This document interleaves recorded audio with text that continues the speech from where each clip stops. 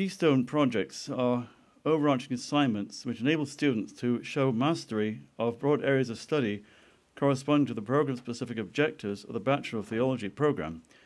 Students are required to complete all keystone projects by the end of their final year. One of these keystone projects is a public lecture on a theme either drawn from one or more of the following areas in general studies: history, literature, science, comparative religion, or philosophy, or on a topic of personal interest to the student. This particular assignment is designed to fulfill the following two program-specific objectives, such that the student demonstrates an appreciation of the role of Christianity, and especially the Orthodox Church, in the historical, intellectual, cultural development of mankind, and an understanding of the world around us from an Orthodox Christian perspective. The student selects a suitable topic in consultation with faculty members who work with the student in a mentoring capacity, helping him or her to refine the topic, to structure the lecture, to ensure clarity of presentation, and to generate suitable audio-visual resources.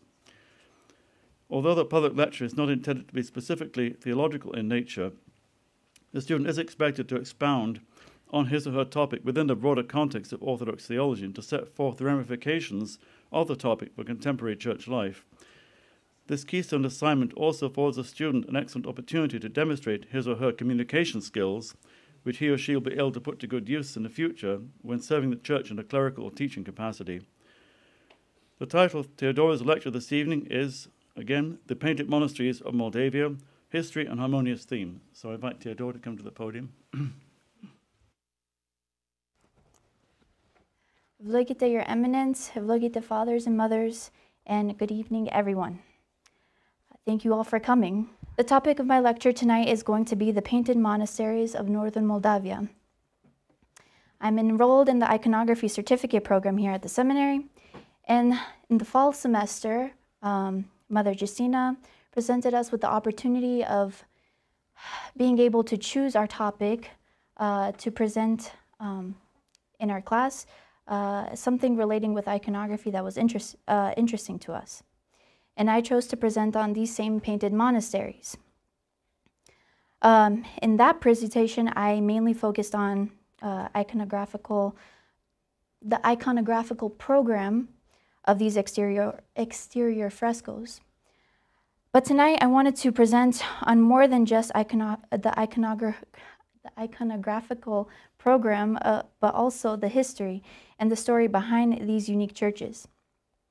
I hope you all find it as fascinating as I do, and I hope you enjoy.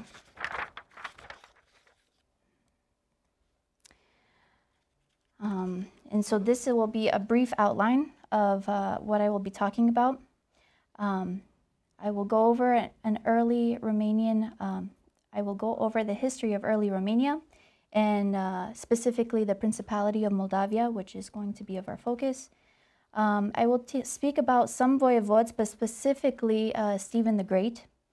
I will also be speaking about the struggle against Ottoman attacks that the Moldavian people had suffered.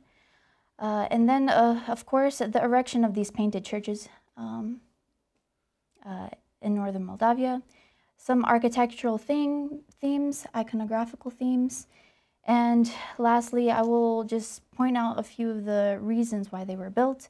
You know, teaching the faithful.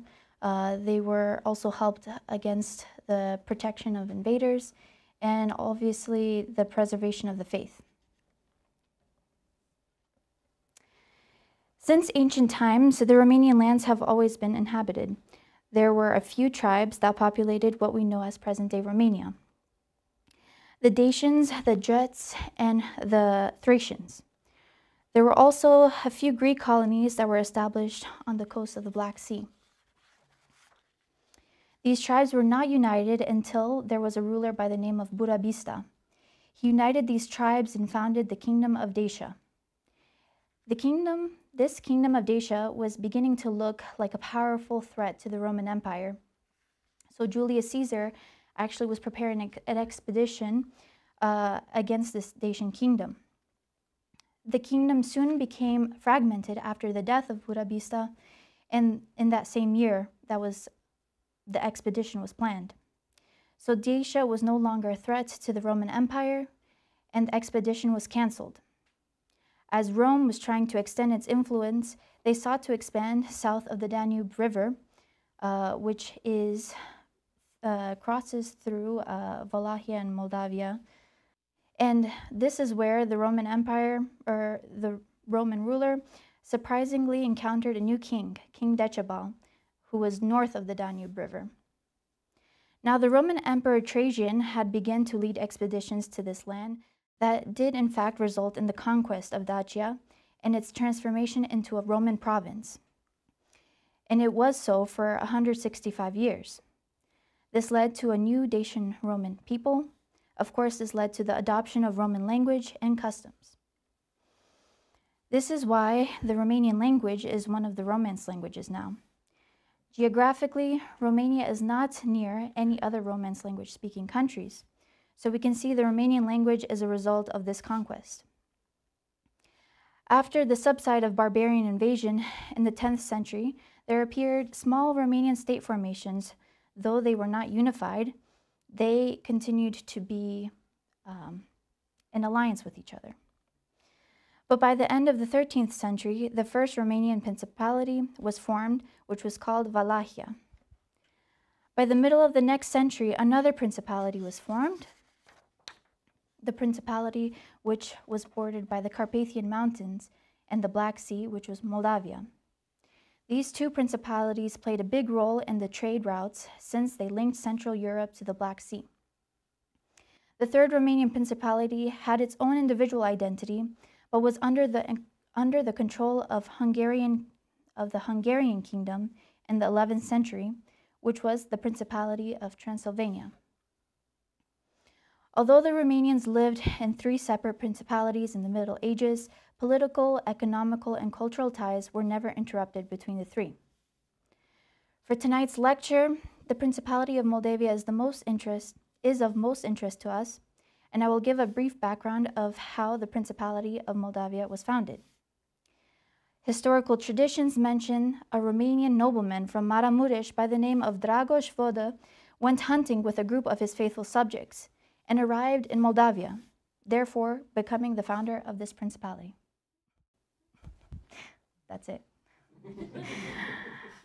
They were hunting for a certain type of cattle that is now extinct, an auroch. The head of this animal became the main symbol of this new principality, and you can still find this symbol today.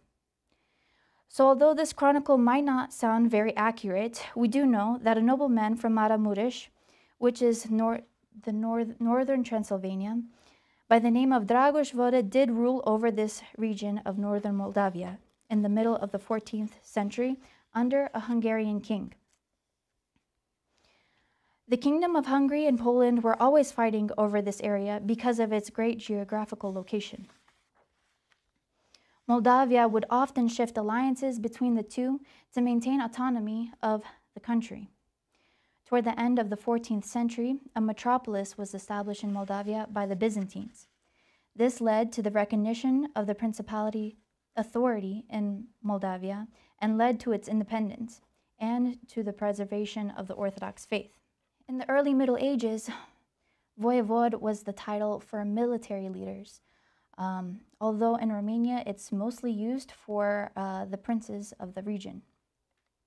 Ștefan cel Mare, or otherwise known as Stephen the Great, the greatest prince of the Middle Ages, was the son of Bogdan II and grandson of Alexander the Good. Born between 1433 and 1440, we are not sure, as a young born between 1433 and 1440, we are not sure.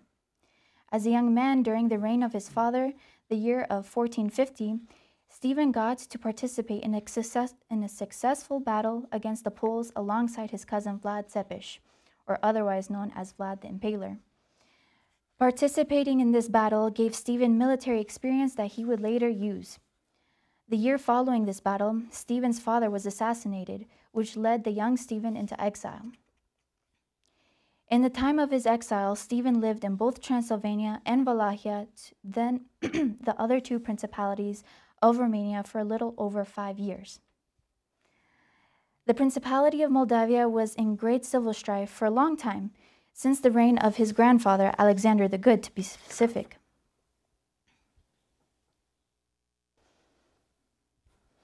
It did not go away until Stephen's accession to the Moldavian throne.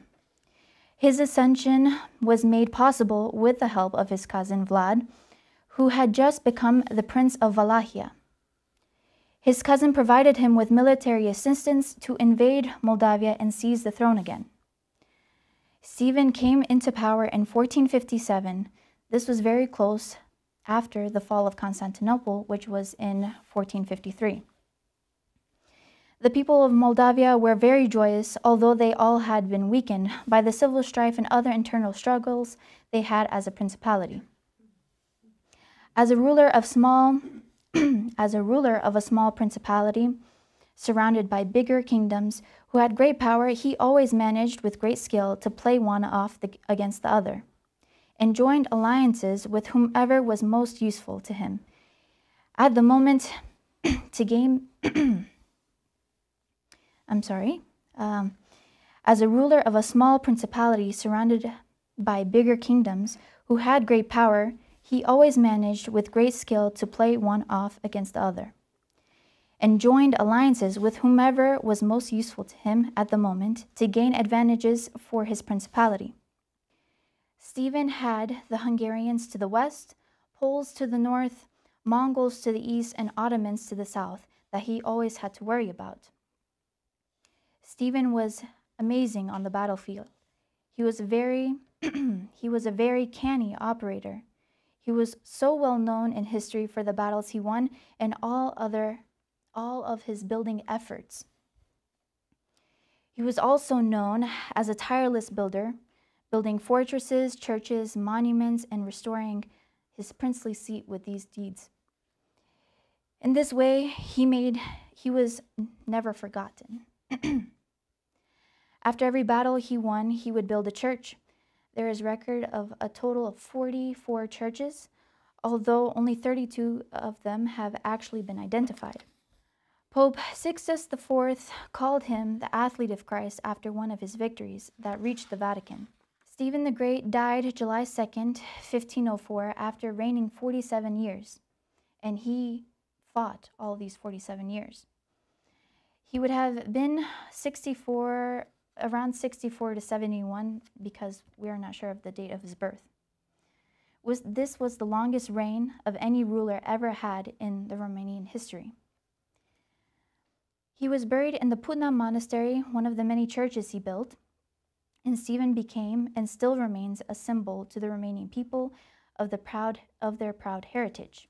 A famous Romanian poet, Mihai Eminescu, wrote a poem about Saint Stephen, about Stephen the Great. Rise, O Stephen, mighty prince, from sacred Putna come hence. Let the holy prelacy guard alone the monastery. Let the saints and their deeds in the trust of pious priests. Let them ring the bell with might all the day and all the night. And may mercy grant thee, Lord, redeem thy people from the horde. He was in fact ranked #1 in the top 100 most influential people of Romania. And the Church of Romania has venerated him as a saint since 1992. Since 1992. So the Moldavian area struggled greatly against the Ottomans. Romania's geographical placement, as we mentioned, is the gateway to Europe. There are ports, many trading routes from the Danube River and the Black Sea, lying at the crossroads of powerful empires. During the first decade of Stephen's reign, he wanted peace with the Ottomans, so he continued paying tribute as his predecessors did.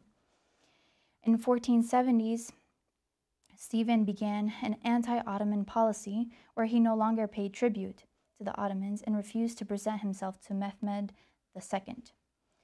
This Mehmed II was the same Mehmed that conquered Constantinople in 1453. The Ottomans were knocking on the door. Stephen the Great strove to fortify the routes along which he knew the enemy would try to advance. But the fog of war lay thick in every Moldavian valley by the Ottoman sultans. In 1457, we have the Battle of Vaslui, or otherwise known as Podul Înalt, which is High Bridge. Solomon Pasha was ordered to assemble an army attack on Moldavia. An Ottoman army of 100,000 men began to invade. The Moldavian army was made up of an army less than 40,000 soldiers. The Moldavian army did have some help from the Polish people, but this was not much compared to the Ottomans. Though Stephen was not worried, knowing he would use advanced tactics against them, as the Ottomans entered Moldavia, they only came across empty villages and no resources. Stephen made sure that all the people and livestock were relocated. They continued to progress throughout the country. The battlefield was very foggy, being an advantage to the Moldavians for knowing their own land and a disadvantage to the Ottomans. The Moldavians first sent out musicians in the middle of the valley, playing their drums and bugles. They tricked their opponents into thinking the whole entire army was ready for battle. As Solomon Pasha told the army to advance, the Moldavians were then able to proceed with their tactics. The Moldavians, using light cavalry, were able to make hit-and-run attacks on them. They were also able to fire archers from 3 different directions. Stephen's real army had not even gotten involved, yet as they were hiding on top of a foggy hill overlooking the battlefield. As the real army made its way, the Ottomans began thinking they were being attacked from 3 different sides and began to retreat back. Solomon Pasha lost control of his army, and although he was trying to regain control as the battle lasted 4 days, he was forced to signal a retreat.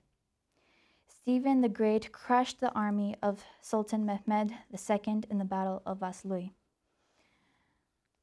This invasion had been the worst defeat ever experienced by the Ottomans. The Moldavian prince announced the victory to all the Christian Europe.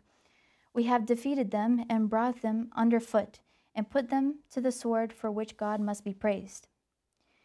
Stephen the Great was trying to preserve Christianity not only in Moldavia but also in Europe. He was trying his best to protect the European Christian borders. He asked for help from the kings of the West, knowing that the Ottomans would be back. He did not receive much help, but did receive words of encouragement from Pope Sixtus IV, as we mentioned, calling him the athlete of Christ. There are some other accounts that say Stephen fasted 40 days after this battle on bread and water alone, instead of celebrating his victory. And he did not let anyone attribute the victory to him, but to God alone. The Ottomans came back to Moldava the next year in 1476, and the Ottomans won, but instead they struck a deal with Moldavia, and Moldavia began to pay tribute again. Stephen the Great fought 36 battles against the Ottomans, and he won 34 of them. For the rest of Moldavian history, they would continue fighting off or paying tribute to the Ottomans, but never fully conquered by them. After every battle won, Stephen would build a church. The voivodes after him also took on to this tradition. We could attribute most of these beautiful painted churches to 4 patrons: Stephen the Great, his illegitimate son Petru Rareș, the Movila brothers, and Alexander Lăpușneu. Because of their religious beliefs and cultural inclinations, they also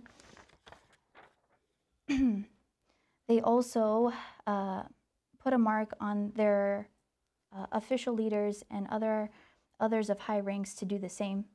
And this is how we have so many of these painted churches. Stephen's illegitimate son Petru Rareș, who ruled Moldavia from 1527 to 1538, and again from 1541 to 1546, prompted a new vision for the churches of Moldavia. He commissioned artists to cover the interiors and exteriors with elaborate frescoes, portraits of saints and prophets, scenes from the life of Christ and the Old Testament. These churches were built starting from the late 15th century to the late 16th century. Their external walls covered in fresco paintings are masterpieces inspired by Byzantine art. These churches are very authentic and cannot be found anywhere else in the world. They're also particularly well preserved. They embody a unique and homogeneous artistic phenomenon.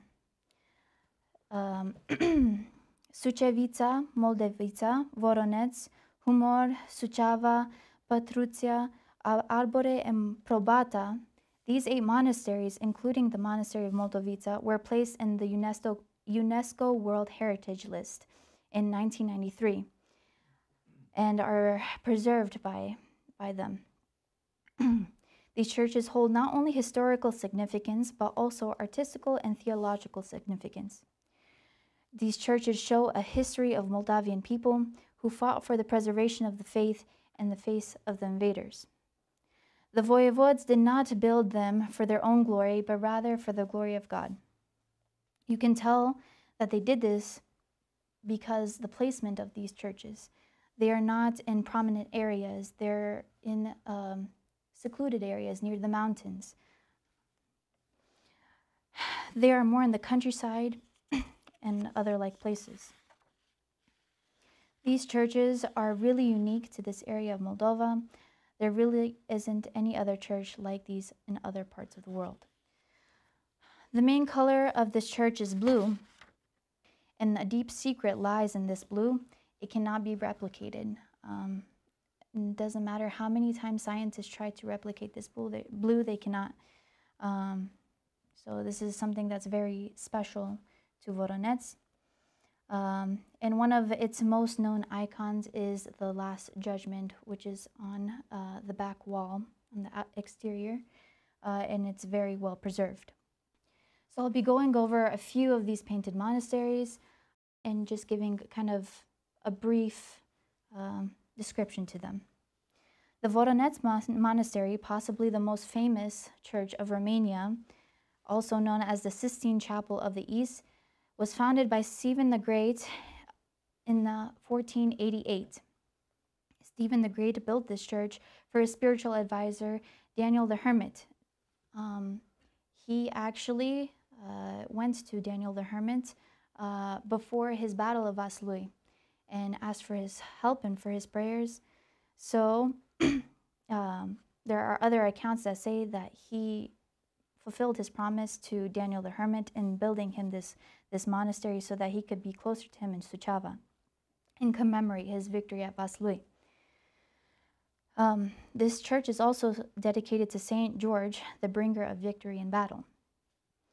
An inscription placed above the original entrance, now in the exonarthex, says, "I, Prince Stephen, by God's mercy, leading the country of Moldavia, son of Prince Bogdan, started to build this foundation at the monastery of Voronezh, dedicated to the saint and great martyr and victorious George. In the year 1488, the month of May 26, the Monday after the descent of the Holy Spirit, and completed in that same year in the month of September 14th. This means that this church was built in less than 4 months. The exterior was painted in 1535, painted by 20 unknown monks, identical in style to one of the other 8 churches, except this church then was built in exonarthex attached to it. Next, I'll be going over the monastery of Sucevița. The Church of the Lord's Resurrection was built by a woman who, the original building was built by a woman for over 30 years. She was carrying an ox cart and hauling bricks. This present church was built by the Movila brothers, Ieremia and Simeon, between 1582 and 1584. Ieremia became ruler of Moldavia as his brother Simeon reigned in Wallachia. They also had another brother, George, who during that period became Metropolitan of Moldavia. It was considered to be the last of the exterior frescoed churches that was associated with Stephen the Great and Petru Rareș. The Moldavia brothers most likely did this to show that they were from the royal lineage of Stephen the Great. Painted nearly half a century after all the other churches in 1595, it also holds the same structure, the triconch plan that Stephen the Great was known for. In 1595 and 1606, open porches and defense towers and walls were added. It took 10 months to a year to paint the entire exterior of this church. Almost intact and has undergone little to no significant alterations in the course of its history. What's particular to this monastery is the descent, the ladder of divine ascent, which cannot be seen anywhere else in this size and in this sort of depiction. The ladder is unique in size and representation, having a ladder that's going diagonal, and the bottom is very chaotic, as for the top is very systematic and orderly. One of the main colors of this church is red, and as we see, each church does have a particular main color. So the color of this church is red.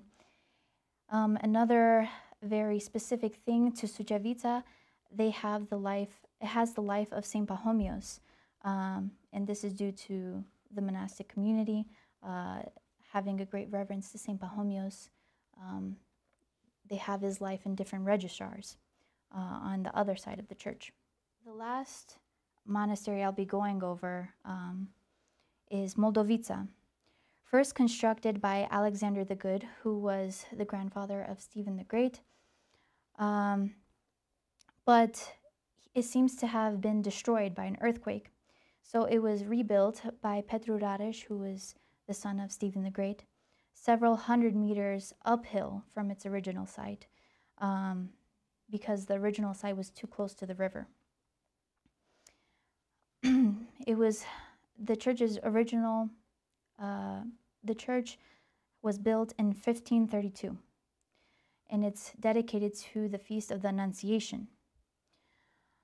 This church, what's unique about it is it was painted by an iconographer whose name we do know. His name was Toma, and he was very well known in Moldavia. He actually painted the Humor Monastery before this one, also on the exterior, but he had a lot of trouble in finding the exact recipe to make the paints last for the Humor Monastery. So after taking some time, he ended up perfecting and making the paint long-lasting for Moldovica. Moldovica is said to be one of the oldest monasteries, and the main color of this church is a yellow or orange color. The Sage of Constantinople, the icon of the Sage of Constantinople, is well preserved at this monastery, and the exterior frescoes are some of the best preserved out of all the Moldavian churches. There are different stylistic differences between some of the icons, but this only means that there were multiple iconographers and probably at different times. I'll be going over now some architectural themes between all of these churches. As I mentioned, there are some great patrons that are known for the erection of these monasteries. Stephen the Great, Petru Rareș, the Moldavia brothers, and Alexander Lapușneu. They needed, these rulers, although they built these beautiful churches, needed great skills of masons and builders and craftsmen and artists to bring the instruction of the princes and nobles to fruition. Massive stone fortresses capable of handling anything, whether it would be an attack of invaders, and to preserve the faith. The church has this triconch plan that shows that it has three apses at the front of the church.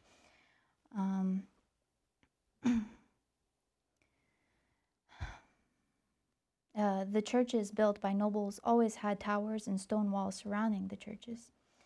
Stephen the Great, when he began to build churches, he supplemented with workers from Transylvania and recruited for their expert knowledge of decoration and design.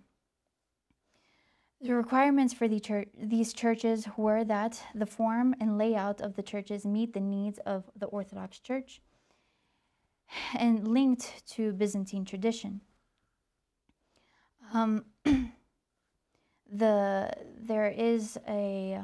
We see this in all of our Orthodox churches. We have an altar, we have a nave, but here we also have something they call a pronaos. They also call the nave naos. So you have the altar, the naos, the pronaos, and then because these churches were built by rulers and noblemen, they wanted a place of honor for burial, and they were actually buried inside the churches. So the following room is called the tomb room or the burial room, and then it's followed by a narthex or exonarthex. A lot of these churches obviously are very Byzantine in style, but do have some Slavonic influence, especially when you look at iconography. The inscriptions are written in Slavonic most of the time. And also, there was a great influence of medieval and Gothic design with buttresses and the different styles of windows. And then instead of a round dome, which is usually found in Orthodox churches, they have a sort of lantern-shaped tower on top of each church. So some iconographical themes of these churches, they all have a catechetical and a liturgical zone. The closer to the entrance of the church, we have the catechetical zone where many of the faithful would learn. This is where we have scenes of the Old Testament, lives of saints, the Akathist hymn to the Mother of God. And then as we go towards the altar, as we progress towards the altar, we have the liturgical zone. And we have the hierarchy of all the saints. The three components that are found in all the churches in Moldavia are the Akathist hymn, the Roots of Jesse, and the choir of all the saints. Religious paintings from medieval times cannot be understood without the theological message. And an art critic once said, "There is truth to this formula of being painted with great color, that being painted with great color would bring awareness and recognition to these churches." But this art critic says, "There is truth to this formula, but as in all artistic endeavors, the result in triumph, the real secret lies in the minds and hearts of the people who built them." Another thing to be noted is, although there were different iconographers that painted each monastery, they followed a canonical iconographic program, although they interpreted the scenes slightly different, using different colors and maybe different other notable scenes. As I said, they describe the biblical stories of the Old Testament and the New Testament, the life of the Mother of God, patrons of the area, and man's beginning, and man's life after death. So one of the icons that are seen in all the churches is the Akathist hymn icon. As we know, we have the service of the Akathist hymn to the Mother of God. This service was written in the year Constantinople was saved by the Persian attack by Saint Romanos, the Melodist. There are 24 kontakion in the Akathist hymn, so there are 24 scenes in this icon. And the scenes match up with the kontakion in the icons. the scenes match up with the kontakion in the service. These 24 scenes are usually painted in 4 horizontal registers. The first 12 come from the historical stanzas of the Akathism that recount the birth of Christ, the Annunciation, the Conception, the Virgin Mary meets Saint Elizabeth, the doubting Joseph, the birth of Christ, the way of the 3 Magi's to Bethlehem, the adoration of the Magi, the return of the 3 Magi, the flight to Egypt, and the preservation of Jesus at the temple. The end of this this icon usually has a depiction of the Sage of Constantinople. The Akathist hymn continually asks for the intercession and protection from the Mother of God. So again, this depiction of the Sage of Constantinople depicts the preservation of Constantinople, whom was being attacked by the Persians. It was most likely painted for the hope and prayers of the Moldavian people that she would also intercede and help Moldova, which was constantly invaded by the Ottomans and other invaders. When we look at the dates of this icon, we actually see that it was painted less than 100 years from the fall of Constantinople. There are some thoughts that the exterior iconographical plan was just for a political reason, being anti-Ottoman. But really this idea is not true, because there are a lot more, there are other icons that have nothing to do with Ottomans and are not limited to what Moldavia was dealing with politically.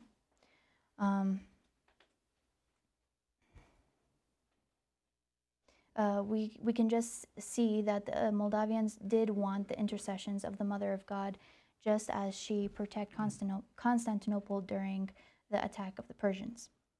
We also have now the roots of Jesse. The depiction of the roots of Jesse were not common till the late 12th century.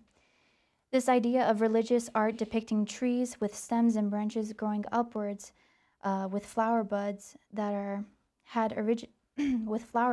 ornamented had originated in Iran and other countries surrounding that area. It was also seen in Greek mythology.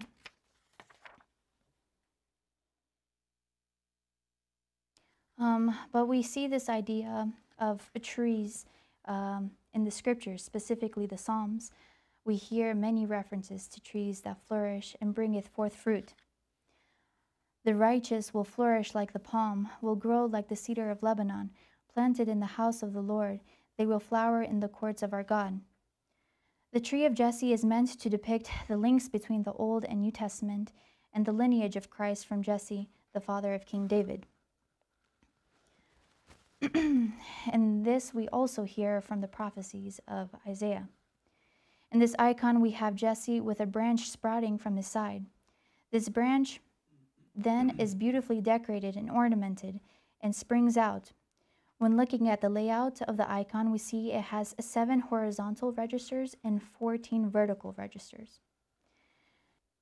Below or on the sides of this icon, we can see the depiction of ancient philosophers. There are a few reasons for this. Coming to be. Before the time of Christ, the ancient philosophers were known as the forerunners because of their teachings, of their sense of reason and justice.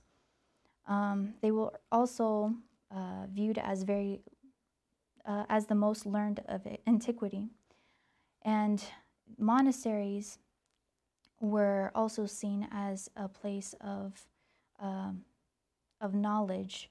The monastics were probably the most learned of the times, and people would go to monasteries not only to pray but also to learn.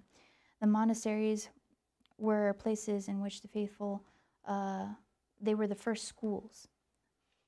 So we do have philosophers depicted Plato, Socrates, Aristotle, and a few others. Then we have the Prayer of All the Saints. This is in the liturgical zone of the exterior. The saints in each generation join to those who have gone before it and filled like them with light. They become a gold chain in which each saint is a separate link, united to the next by faith, works, and love. So in the one God, they form a single chain which cannot quickly be broken, says Saint Simeon, the new theologian, which definitely describes the prayer of all the saints.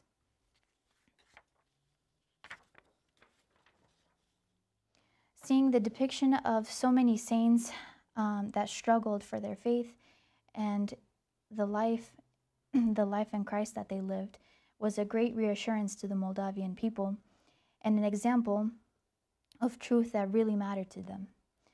It is always found on the outside of where the altar would be, where the three asps are located. Different churches have varying registers, but we can more than often view that from top to bottom, they have angels, prophets, apostles, missionary saints, hierarchs, martyrs, and then monastics. All these registers lead the eye to the middle of the front of the church, where we see the Mother of God, and we also see in this particular one, we see Christ as the Eucharist, but other churches have a lamb. And this shows the communication between the inside and outside of the church. We also see depicted on all of these churches the lives of soldier saints.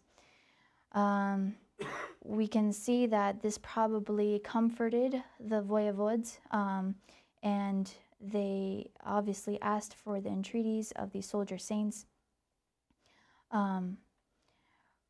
We will usually see Saint Demetrius, Saint Mercury, Saint George, and other military saints. They are always depicted on horses, and some churches actually have their whole lives depicted in different registers on other sides of the church. These churches are the most unique and hold great amount of history and value that cannot be found elsewhere. And so I just wanted to go over and point out a few main values these churches provided the Moldavian people. There is a great catechetical purpose to these churches. These churches taught the people. As we mentioned, monasteries were the places where people would go to not only pray, but to learn as well, as they were the first schools. From the interior to the exterior, the frescoes promoted orthodoxy and educated the illiterate. The iconography cannot be understood without knowing the deep theological messages. We can see that they took great thought in their arrangement of the iconographical program. For example, the Akathist hymn is always adjacent to the roots of Jesse, and this was not placed next to each other for no reason. Seeing them side by side, it combats a great heresy that the church dealt with in its early beginnings, Arianism. We can recognize the two natures of Christ by seeing these two icons side by side. The Akathist hymn representing the divine nature of Christ, and the roots of Jesse representing the human nature of Christ. And this is also seen by the color choices. The Akathist hymn is mostly adorned with the red color, which represents the divine, and the roots of Jesse is mostly adorned with a blue color, which represents humanity. Many of these churches also have a sort of bench aligning the exterior of the monasteries, where it would give a place for the faithful to sit and ponder and pray and look at these beautiful icons. These churches also served a purpose as defense against the invaders. The invocations of the Mother of God and all the saints, from the angels to the prophets to warrior saints and martyrs, are very clear on these on this iconographical program. Some may say, as I mentioned, that these frescoes are purely political, but we can't say that because there are many other icons that have nothing to do with the anti-Ottomans, being anti-Ottoman. We do see that this was on the mind of the voivodes, since they had, in fact, since they had to face them very often, but we can tell that the voivodes had greater faith in the church and were not fallen with fear because of the Ottomans. These churches also served as places for retreat of the Moldavian people. This is why they have big brick walls and watchtowers surrounding each church. And lastly, the preservation of the Orthodox faith in the land of Moldavia. These churches were built for the preservation of the faith, and they still continue to do so. All of these monasteries, although open for the public and are tourist attractions, are still in use by monastic communities, holding services and other of the like. They were not built for the glory of the voivodes, but rather for the glory of God. Thank you for listening.